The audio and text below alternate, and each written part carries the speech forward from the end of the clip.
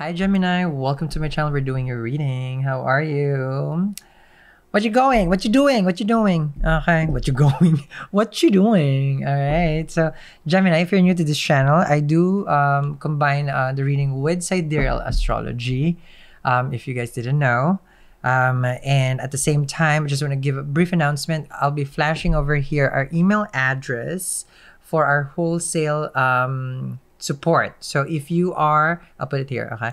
If you are diving into crystals and you want to create your own mini store, we're here for you. Or if you already have a store and you want to add some crystals into your store, or anything metaphysical, please do reach us at wholesale@salbidora.com. Soon we're gonna have a 1-800 number. Okay. So let's begin over here. The moon is in Gemini. How does it feel? Are you moody? Are you fine? How are you? Okay. Because the moon is the lord of your second house, which is Cancer. How does it feel? How's the family? Okay. How's the family? How's the people around you? How's the food? Those are the things I can see. King of Cups. Okay. All right. With the King of Cups, it's more of c'est la vie. This is what I feel for you. It's like, well, life, it's just life. You're not, it's not like the Fool card, like I don't care. It's more of like you're just loving where you're at right now, and it's like, well, it is what it is, and I'm happy. There's some sense of happiness with the King of Cups. It went to the Ace, to the 7, to 10, and then you wind up with the King of Cups. So there is some emotional bliss that what you are having right now. Where is this emotional bliss coming from? I don't see it yet in the chart, though. Okay.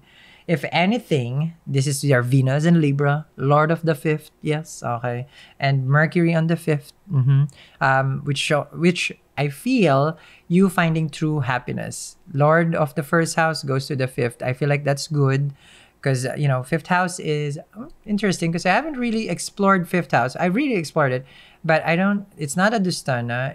Well, it's the Purva Punya. It's a house from their past life lock and also a house of progeny. So if you're planning to get pregnant, this is the best time. Okay.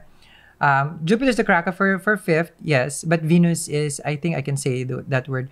Venus is semen. Okay. So if you get pregnant this time, probably the baby's gorgeous. Any time of the year is gorgeous. Just now is even special. Okay.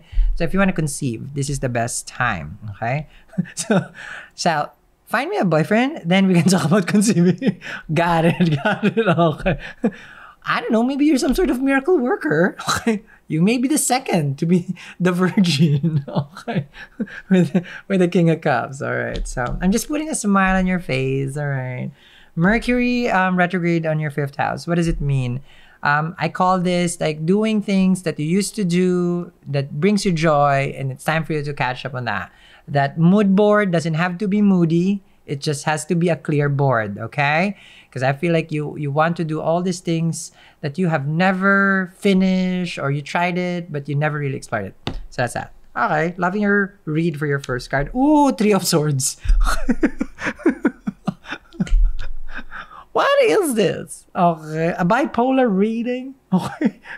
You're gonna give me manic depressive something? What would they call that? Okay, like this is like passive aggressive. Passive aggressive kind of reading. Passive aggressive. Okay.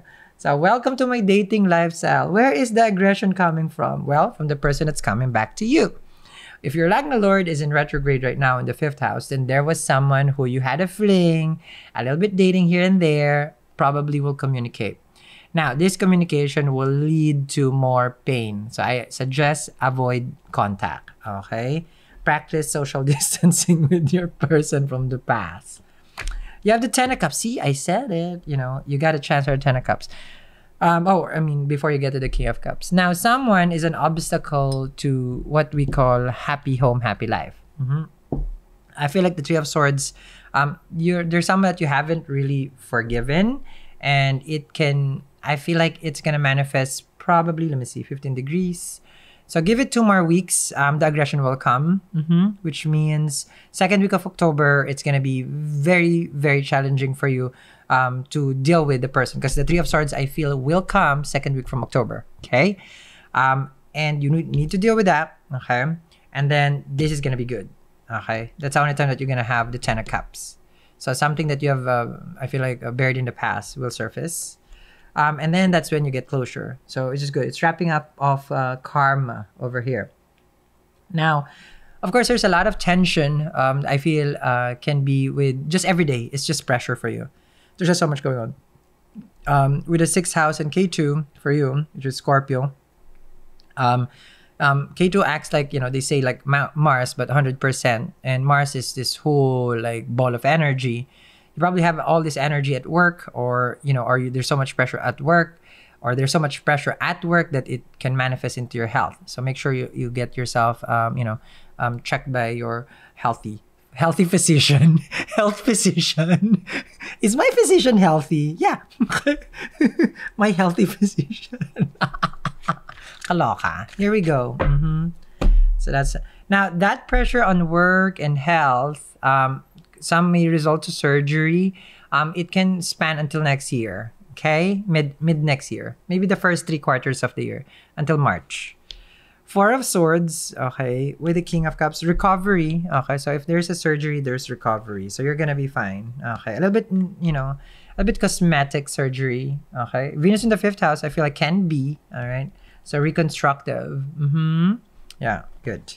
With the King of Cups and the 4 of Swords here, healing from a relationship that I feel like it went down faster than you guys were together. Okay. Where is this reading going to? Because the Lord of your 7th house is in retrograde, so it's very intense. It will go a little bit better by November. Okay, a little bit though. The Tower. Oh my gosh. Under the 3 of Swords. What is wrong with you, Gemini? I feel like Lagna Lord and retrograde is really not advised. Okay? Because the cards are showing here like you will have a very transformative October. Okay? Let's keep it that way. Okay? So we better hold our hands together. Okay, for the Gemini. Expect the unexpected. Okay. Yes, I am laughing because what else can you do when things are rough? Laugh. Okay. Why are you gonna cry? That's so basic. Okay. So don't cry. Okay. 3 of Swords with the Tower. This is a time for you to recuperate. Maybe I feel like someone's gonna get kicked out. Someone's moving out. Okay. Someone's gonna be thrown out that house. It's like if the house is yours, like get out. Well, they cheated on you. 3 of Swords. Oh my God. Okay. Just as I thought, like it can get any worse. And then there it is. Ace of Cups. Love it. Up and down, up and down. Your relationship keeps going around in circles. Now, if you want someone new, when the planet goes direct, 7th house Lord, I feel like that's the best time. Okay? Let it simmer. Let it get out of Capricorn. I'd rather you start dating when Jupiter is in Aquarius, which is around end of November, but let it stay there by December. Okay? Remember, I do sidereal. So I think that's best. Okay? Especially second marriage. Okay? Second marriage is good. Okay. Ooh! Okay. I knew it was gonna come out anyway. But good thing the Ace of Cups came before the Devil. Okay. Now, karmic lesson. Okay? This is wonderful. Remember when I say the Devil and the World card, when it comes together, this is wrapping up of something karmic. So yes, it's true. Who you were dealing with, dating with, got married into was a karmic relationship.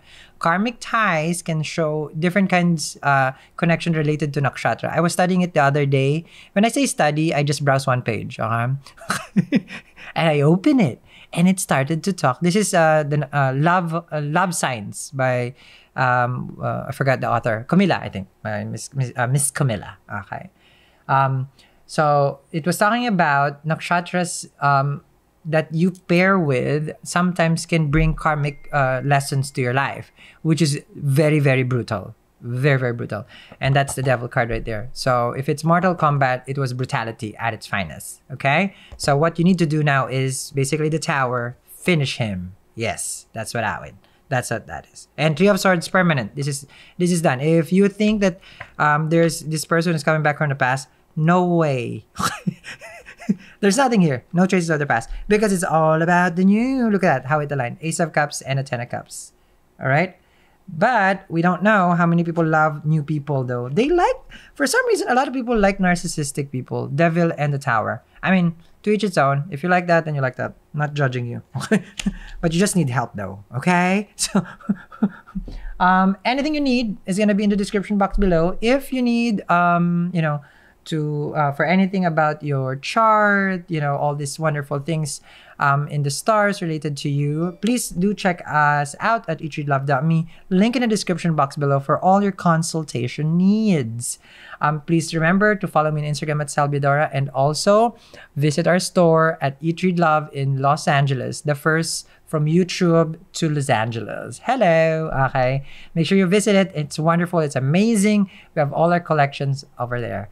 And I like what I mentioned, wholesale at salvadora.com is already available. We are entertaining, people here and there with regards to query about, them opening up their crystal store. I'll see you guys again. Bye.